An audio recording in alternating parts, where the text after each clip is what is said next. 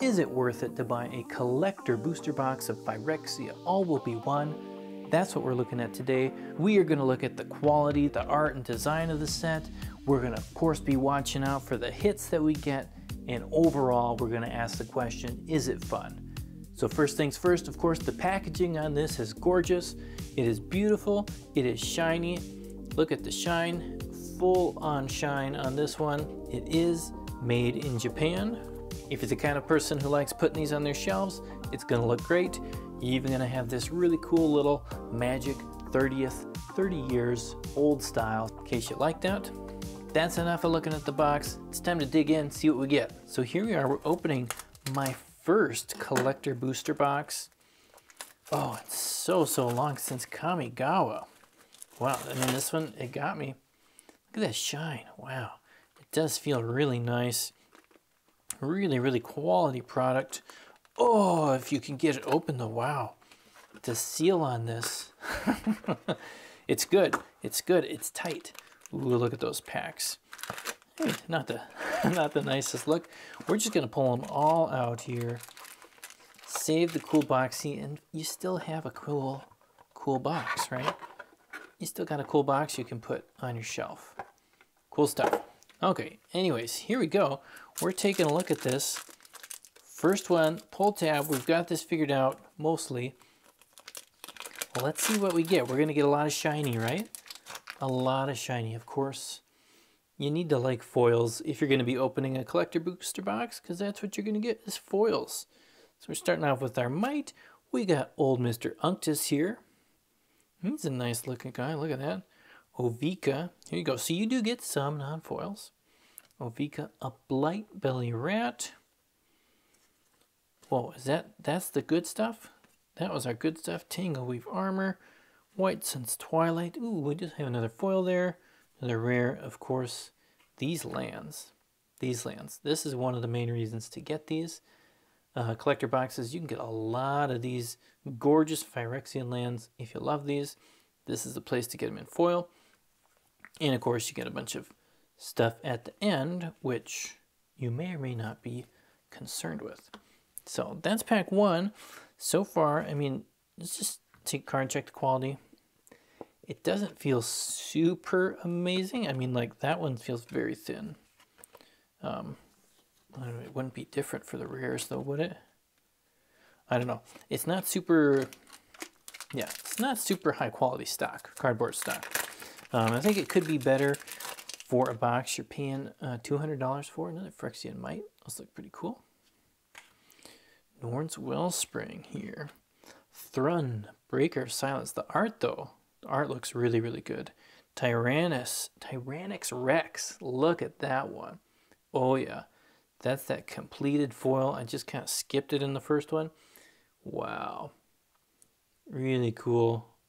It doesn't quite show up as well on the camera as I would like, but that is a cool one. That mythic. It's a cool one to get it on. Sinew Dancer, and then a bunch of other things, which it's too complicated for me to try and organize it all, because again, you get so many different things in here. Those lands though, you know, like that common. That's cool. Very cool looking cards. Very cool. I wish the stock was a little bit better. But yeah, the art. That art is cool. We got another Mite. Apparently you only get Mites in the token slot. I don't know. I don't actually know. That Phyrexian Horror. Zenith Chronicler there to start it off. The old Rat King, not a big hit. Our completed, so your completed foils, they can just be uncommons. Again, it looks really cool. Feels a little bit better, a little bit thicker on those. I don't know what I'm doing here with piles. We got everything's goofy here. Did I not get? There it is. That's the problem. Quicksilver Fisher here. Don't ask me why I'm pausing on it. There we go. Giscoria Forge Tyrant. I'll throw that up there. I will probably miss some of them. An old Miglaws. And you know what? Look at that. Yeah, you do not get that Phyrexian one in every pack. I guess I said that wrong to start off. Look at that. Cool, but I kind of want the Phyrexian one, right? I think that would have been a nice thing for them to do, is to make sure you always get a Phyrexia one in the collector packs because you're paying a lot for it, right? You're paying a lot for it, but maybe some people like that better. The other one, we got a Rebel. You can get different tokens. The old Monumental Corruption. Monumental Corruption. Is that a good card for a thumbnail? Oh, I don't know. Jace, Perfected Mind. Here in a non-foil version of it. Oh man, it feels a little bad getting a completed foil. Your completed foil is a common. Be honest, and then you get the exact same card in a regular foil after it. But to be honest, that part does not feel super great. This is more exciting, almost than the completed common, from my perspective. Ooh, Thirsting Roots. Love the art on that one. This is the kind of art, like, I know it's just a common, but I don't know, that just pops with the foil. I like that. Not quite like that Rex though. Not quite like the Rex. So far, I mean, like, again, the card quality I think could be a little better. As far as like the actual stock. The printing of it looks really, really good here. I did have, there you go, Tekuthla, Tekuthal, I don't know how to say that. Inquiry Dominus. There's another mythic. I like seeing that. Thronebreaker of Silence. That one looks cool. Get that completed foiling in there. So other than the cardstock not being like super amazing, I haven't seen anything wrong with the quality in here. Ooh, there you go, Vraska foil. Regular foil Vraska, like that. I did notice actually in some of my set packs, I think I forgot to mention in the last video, but some of the cards had little splots on it. They had little blots of black ink kind of in random places on it. And that was a little disappointing. I mean, I didn't notice it in any of like the bigger cards, but still you'd prefer to not have, you don't really want splots on any of your cards. Fortunately, I haven't seen any of that here yet. Another completed, a little bit disappointing. Another common completed. Nothing there. So many different versions I can't keep track. The old Venerated Rot Priest. That's a cool foil. People have been talking about this card. It's a cool card. I'll just throw that, I don't know, I'll throw it over there. Even though it's not anything special. Not Phyrexian again. And the foils, they look good. They all look good. The art looks really cool in this set. I love the theme. I love the design of it. Love doing all this Phyrexian stuff. It's cool. You get a lot of really cool designs. The old Black Sun's Twilight. Nice. Nice, nice, nice. Skrelv. Good to see some Skrelv. Another Unctus here. We go with the completed version. It's cool. The completed foiling is really cool. I don't know. I don't know where to like rate it. I mean, it's super cool. It is super cool, but it's not like the coolest foiling or the coolest thing I've ever seen. You know what I mean? You know what I mean? It's not like if they threw that on every card, I would feel like, yeah, I gotta go get the completed foil version. I don't know, just not quite there. But again, it does look really good, of course. The old Soulless Jailer. Soulless Jailer. Who is the Soulless Jailer? I'll let you decide. Probably me, the way I'm putting these piles together. They're not even piles anymore. I'm just throwing cards on the table. The old Mer Convert. Another completed. We'll check at the end. It'd be good to see actually how many of our completeds are just common or anything more. Again, here just all the regular foils here at the end, which I don't know, they're cool. They're cool. Not what you necessarily want to be hitting at $200 so far. I mean, I feel like, ooh, Atraxa. Now that is a fun hit. That's a fun hit. That looks good. What a mythic. What a mythic. This one, I love the coloring on it. The art, is great. Oof. That one's cool. And then we got here Vron, Executioner. Look at him. Completed. And then old Koth. And then not Phyrexian again. Are we getting like, is it one every other almost? Let's check that too. We'll check all the numbers here at the end. The split Black Cleave Cliffs. That's a very cool looking land. Very cool looking land. Venser. Another common. We'll keep moving. And then the Seed Core foil and, oh, not Phyrexian again. We only have 2 more packs. We're doing okay so far. Of course, nothing, not the really, really big hits, right? No Elish.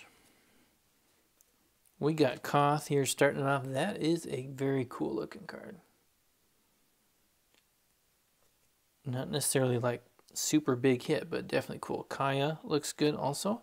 And of course, if you like this art, the manga art, that's a cool look. Very cool look. Another common one. Wow. So you're going to get a lot of those common completeds. Just be ready for that. I guess if you buy this, you got to be okay with that. They're not all going to be big hits. And here we go. Last pack. We'll pause. We'll do some looking around. And as we speak, yes. Look at that Elish Norn, Mother of Machines. The manga. Wow. Wow, wow, wow, wow, wow. That is cool. That is a cool hit. That is a fun hit. That's exactly what you want to see when you're opening one of these. Very, very cool. Makes you not care about the next card or the next card. Old Mirror Convert. Very cool. And then we do end up with a Phyrexian land. Very, very nice last pack. What a way to end it there.